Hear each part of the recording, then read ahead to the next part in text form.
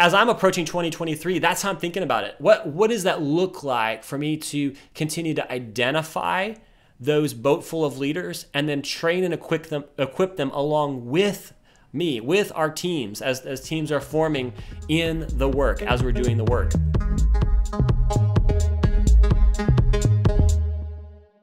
Hey guys, welcome back to the H3X Podcast, where I, Mark Gearing, together with your host Dave Miller, explore the head, the heart, and the hands of the Multiplying Church and her leaders. You know, it is the end of December right now, and we're approaching a new year, 2023.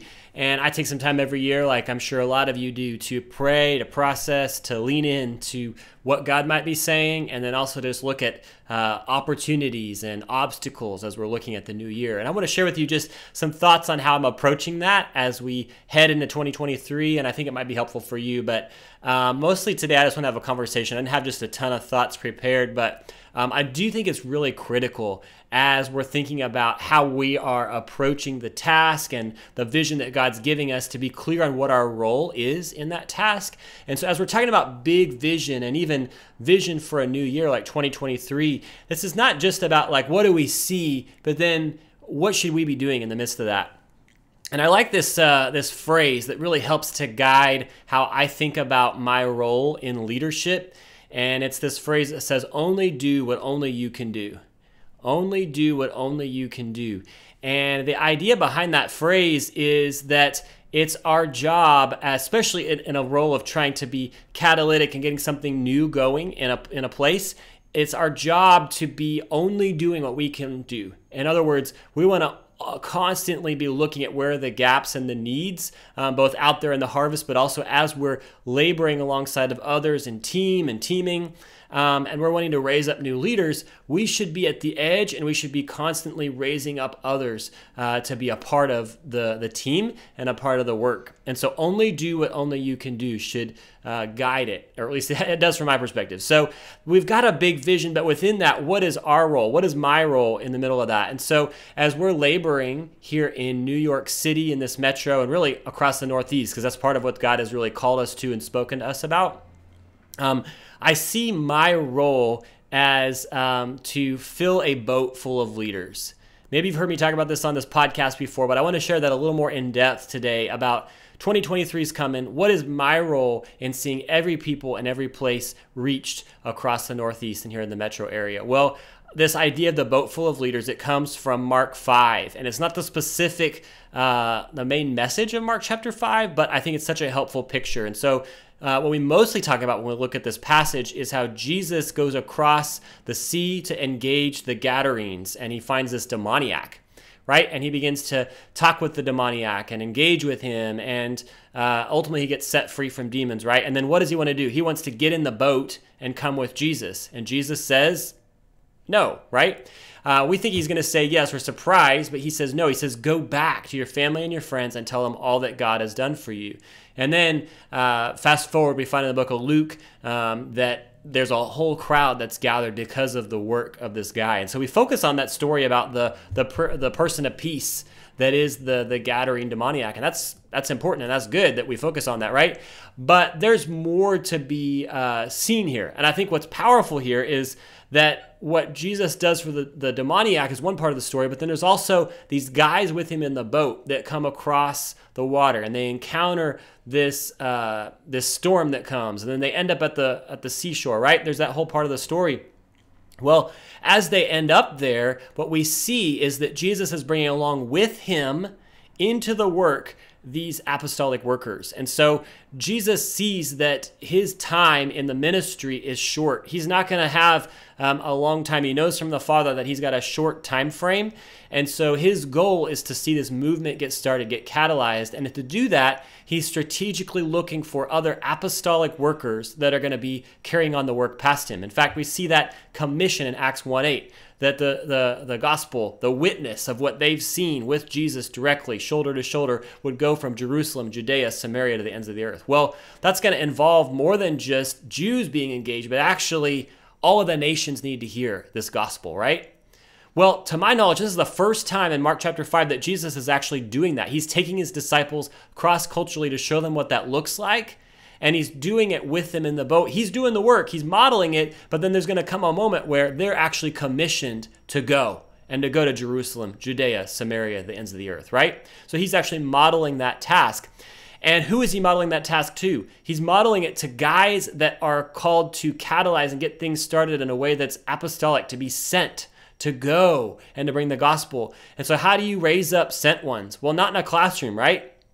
You can't just give them the knowledge. You've actually got to bring them shoulder to shoulder with you. So that's why I love this picture of the boat full of leaders in Mark chapter 5, that Jesus saw his job during his earthly ministry in those few years was to get a boat full of leaders. It was to engage and to go and to do the work, but to do it in such a way that he's actually looking for these guys as he does it to bring along with him and then pass off the ministry to them to accomplish Jerusalem, Judea, Samaria, the ends of the earth.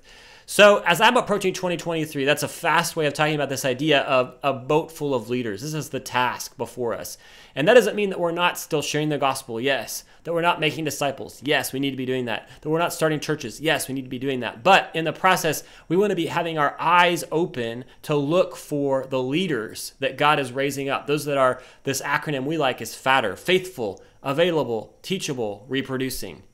And as we find those that are faithful, available, teachable, and reproducing, we want to model to them what this looks like, the way that Jesus did. We want to assist them and help them get started. Then we want to take a step back and watch as they continue on engaging in the work, and then ultimately launch them out to do it the way Jesus did with his disciples. So we're looking for leaders as we do the work. We're going to go alongside with them, and we're looking for those guys that we can pass things off to. And so as I'm approaching that in 2023, I want to share with you a couple of things I'm processing through. And so how did Paul then do this? Because we see Jesus doing this model. And in fact, it says there in this Sermon on the Mount, not Sermon on the Mount, but the upper room discourse in John 15-17, right? Here's Jesus' parting words with the disciples. And he actually says to his disciples, and he's actually praying to the Father, and he says that he has accomplished the work he's been set out to do, and he has not let any fall away except Judas, right, the son of perdition. But otherwise, all of these disciples he has faithfully stewarded, and he calls that the completing of the work that God has given him to do.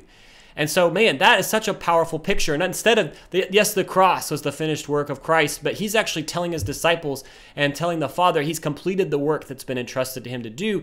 And that work looks like these guys that are right in front of him, these disciples that he has faithfully poured into.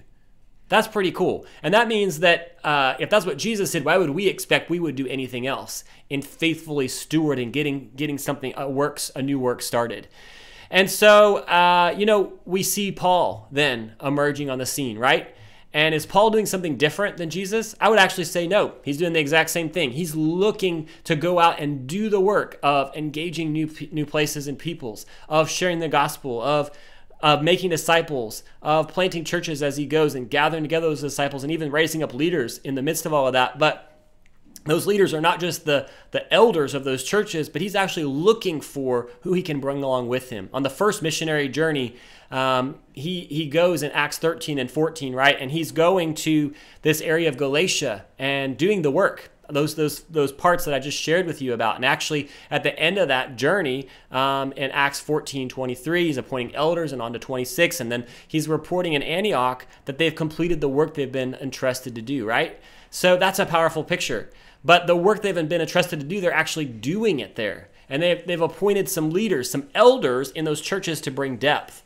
But then Paul, he goes on another missionary journey, and he brings along with him Silas, right? But he also grabs this guy Timothy, who's well spoken of from among those churches, who Paul sees in him this apostolic impulse, this apostolic capability that needs developing. And so rather than just giving him some information, hey, go try this, and developing him in some classroom, no, he brings him along with him into the work. So now the same thing is happening again.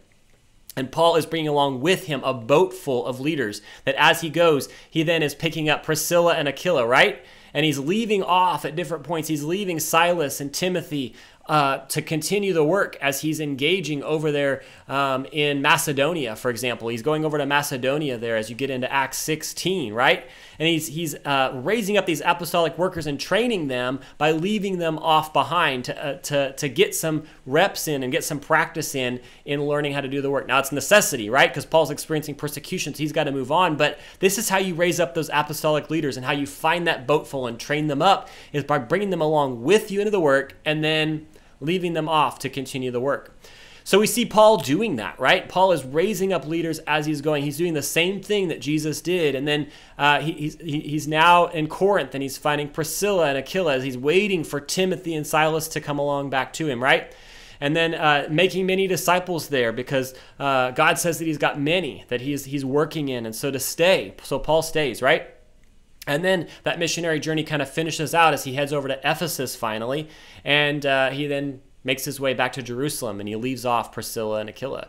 Well, then we fast forward to the last missionary journey of Paul, and what does he do? He heads back through those churches in Galatia and on over to Asia, the province of Asia, where there's Ephesus, and he spends 2 years there. And it actually says over the course of 2 years in Acts 19:10 that all of Asia hears the word of the Lord.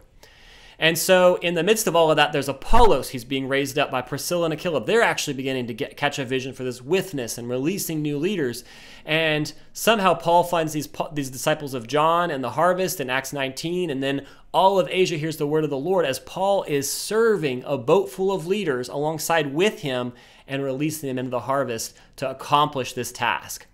So that's a fast flyby view, and we could even go on from there to talk about how then Paul goes all the way back over to Macedonia, and there's this gathering at Troas. There's a lot to share about there, right? That was a 30,000-foot view, really fast overview of the missionary journeys of Paul, and then talking about how Jesus raised up leaders. But the point of this episode today in talking with you guys is that Jesus and then Paul, they understood their role in the work, to only do what only they could do, right?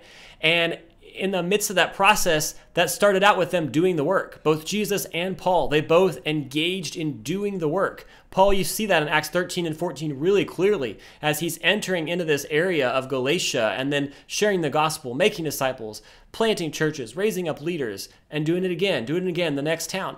But then as the work is continuing, he's seeing the value in raising up other leaders to continue that on so that he can actually go to new mission fields. So he's only doing what only he can do rather than continue to take on the certain aspects of the work or the leadership. He's actually raising up other leaders and helping them level up or give it away in that process.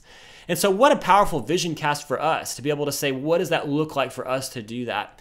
And so as I'm approaching 2023, that's how I'm thinking about it. What does that look like for me to continue to identify those boat full of leaders and then train and equip them along with me, with our teams as teams are forming in the work, as we're doing the work.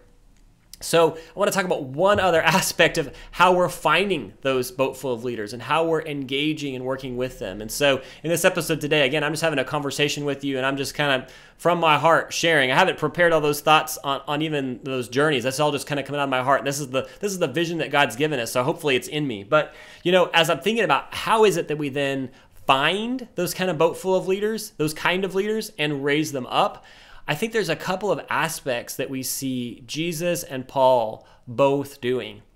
And there's a principle to be found in John 5:19 that I think you see all throughout the ministry of Jesus, and then you see Paul and Barnabas, and then later the other teams that he raises up doing. And that principle is the fact that Jesus, he says in John 5:19, I only do what I see the Father doing, and I only say what I hear the Father saying. And so I think it's pretty critical for us as we think about how to engage in this work, that there's this dynamic to which we're looking to see where God is at work. And there's a part of it where we are actually constantly seeking, what is Jesus doing? What is God doing? I want to be moving where he's moving and saying what he's saying. And so we've got to be willing to be so tuned in that we are willing to take a step to go when he says go, and have enough margin in our schedule to stop when he says stop, and to move over here. And that is how we're going to identify those leaders. We see Jesus, he's going throughout Galilee, and he's moving where he sees the Father move, and then he's stopping for those that he sees the Father stopping with, and then he's appointing those leaders that the Father has called him to appoint. So there's a huge dynamic of seeing this work get started that is joining the Father in his work. And that's a huge piece of it, right? But then we also see him moving with intentionality in following something of a pattern here. He's always going into synagogues. He's always moving along to new places. And yes, he's doing that and following the Father, but there's also some intentional just regularity to that, or structure to that. We see that with Paul as well, right? There's in Acts 13, Paul and Barnabas are with some other leaders, and they're praying and they're fasting and they're waiting to see what the Father's doing. They're going to join him at work, and then they're sent out, right, to accomplish this work. So they're sent in response to and joining the Father in the work. But then what do? They go to Cyprus. They go to Galatia, and they're engaging, and they're sharing the gospel. They're making disciples. They're planting churches. And we don't have any just clear indication of what abiding looks like, or how they're following the Father at work. But there definitely seem to be engaging in a specific regular way, a pattern, if you will, of going to these peoples and places. And you can even see that especially as Paul engages in his second missionary journey. He's regularly doing the same task. He's going to do the same work. How do we know that? Well, we see this so-called Macedonian call. As in Acts 16, Paul ends up in Troas, and here's the point, he tried to go down to Asia and go up to Bithynia. He tried to go and engage these places, but the Spirit of God had stopped him. What does that tell us? It tells us that there's an aspect of this apostolic work, of this work that Jesus and then Paul was continuing in, that was go. God has said go. And you see this in Acts 8 as well, as Philip, this evangelist, has been told by God to go, and he goes. And he runs into this Ethiopian eunuch, and he stops and he shares with him. But then God translates him and transports him out of that situation, and he continues on. What does he do? He keeps sharing the gospel because God had told him to go. And so there's this dynamic to which we are waiting on God to say, where are you at work, and how do we join you in it? But then there's a tension. At the same time, we see Paul going because God said go. The Great Commission is in effect. He's called to go. He's called to look, to see where there are lost people. That's a word from the Lord to go and to share with them. But at the same time, he's having his ears tuned in, his eyes tuned in to say, the Spirit of God is stopping us from going. We don't know how God stopped Paul and team from going into Asia, but God did. And there seems to be a strategy of that from the Lord, that he then brings him back to Asia on that second and third missionary journey to ultimately have this high watermark of seeing the gospel go to all of the province of Asia. But then, to backtrack, we see Paul in Troas, and he's sensitive enough to get this vision of this Macedonian man, of this call to go over there and to serve the work of what God is wanting to do in that area. Here's the point. As we are going about the work, we need to be clear on what our role or our job is within that. And for me, that is encapsulated, or I could summarize it up as a boat full of leaders. That's what God is calling me to do. I'm still going to be doing all of those tasks of sharing the gospel, going, engaging, doing the work. But along the way, I'm trying to have my eyes open constantly. Where is God at work? Where do I see lost people that I need to move towards and do this work? But I'm looking for leaders to raise up along the way. So my task is to be doing the work and to be then trying to find those that I can bring along. But doing the work looks like, God, where are you at work? I want to stop, and I want to stop where God says stop, go where God says go. And that's going to require a lot of prayer and a lot of margin in my schedule, so that I'm not so full and so busy with a lot of planned activity that I can actually see where God might be moving. And he might surprise me and, hey, stop here. Hey, go there. And I've got to be able to do that if I'm going to actually be in step with the Spirit, in step with what the Father's doing. But in the midst of all that, there is some intentionality. This is not all just constantly waiting on the Lord. There seems to be some reality to which God has commissioned us to a task. And we know what that task is. We don't need to just have a word from the Lord before we share the gospel with this person in front of us, before we go and we move towards the lostness around us. And so this is how I would summarize as I'm approaching a new year. Now, there's some specific things that God is saying to me, to our family, that we're being sensitive to, and that's that part of that doing what we see the Father doing. And then there's also this dynamic to which we can actually look at our city and we can break it down and begin to see where the gospel needs to get to. And that's going to fuel our prayers, and that's going to fuel our eyes to be able to say, where is God at work? But there's actually a value to that intentionality of saying, like, wow, the gospel has got to get up to Yonkers or the northern part of Manhattan, or hey, the gospel has got to get to the Bronx, or these different parts of the city that we don't know about where there's work happening. So it's a tension, but we've got to know what our focus is in the midst of that tension. So that's what I would put to you, is as you're approaching the new year, do you know the big vision that God's calling you to? And I would actually challenge you to have an overwhelming vision far beyond your ability to accomplish. Otherwise, it's something that you can do in your own strength. We need to have a vision only God can accomplish, that we can accomplish. But then in the midst of that, do you know your role? Do you know what you are doing? You might know the vision God's calling you to. You might even have a big vision, but what is your specific job in the midst of that? And how are you going about that as we approach 2023? I have clarity of that. Do you know what that vision is? And do you know what your role is in the midst of that and what you could do that only you could do in 2023? If not, I would invite you to sit down, maybe listen to this podcast again and process, is this something, a task and a way of approaching that God might be giving to you? And if not, what might be He showing you from the life of Jesus and then in the book of Acts that you might put into practice in your leadership and your leadership development as you approach the year? And then what might God be saying to you about the year and how you need to join the Father at work in 2023? Bless you guys. Hopefully that's helpful for you, and look forward to joining you for some new episodes in the next year. Much love.